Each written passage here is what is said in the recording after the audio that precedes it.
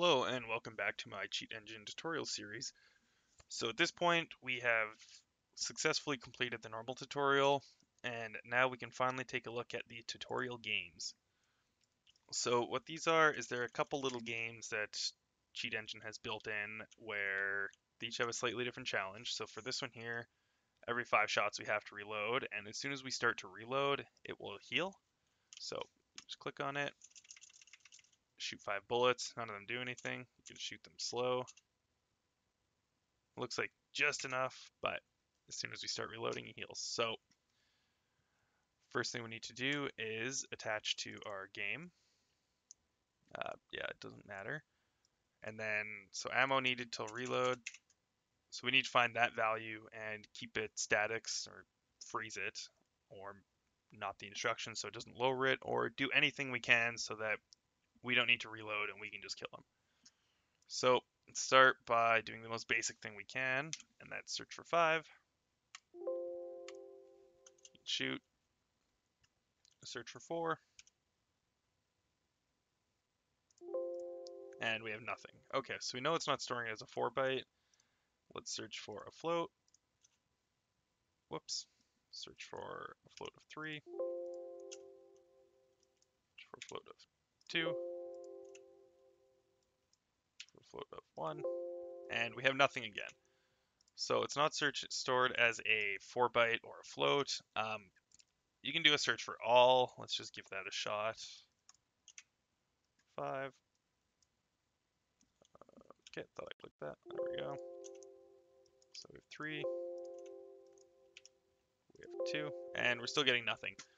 So another trick is instead of them keeping track of how many bullets you have left, they'll keep track of how many bullets you have shot. So you can sometimes just invert your search and hopefully find what you want. So right now we've shot 0 bullets. Let's go back to 4 byte because it's just a solid number. We can't shoot half a bullet. Search for 0, shoot 1. Now we can search for a 1. Shoot again. Now we can search for a 2, 3, 4, 5.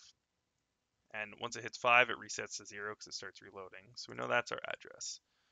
So we have a couple options here. We can do the easy method, which is just give ourselves infinite ammo. He'll never heal. But this problem with that is every time you restart the game or restart this level, you have to find your value again, your address, which we don't want to do, right? If you're making a cheat table, you want it to work every time anyone loads the game.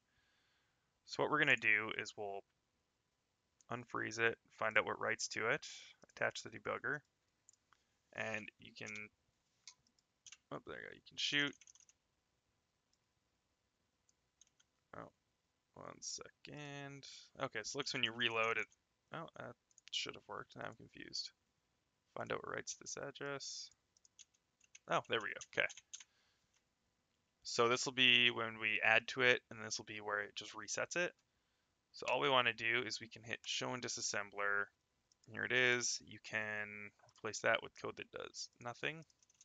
And you can see we have infinite ammo. But again, we would still normally have to find this instruction every time we restart the game. But what you can do, as in the previous tutorials, is go down to your auto assemble, create an AOB injection template, leave all that default, and when it's deactivated, it'll run like normal. And when it's activated, all we need to do is comment out that one line. So as soon as we activate this hack, our health won't go down anymore. So let's test it by adding to our cheat table. Goes down, we activate it, and now we have infinite ammo. So we don't need to keep that address anymore. You can hold control and enter to rename these easy. You can double click that or right click on it and it's somewhere in there. So we'll just call this level step 1 infinite ammo.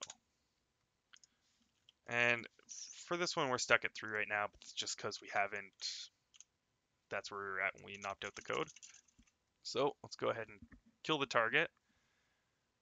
And we're on to the next step.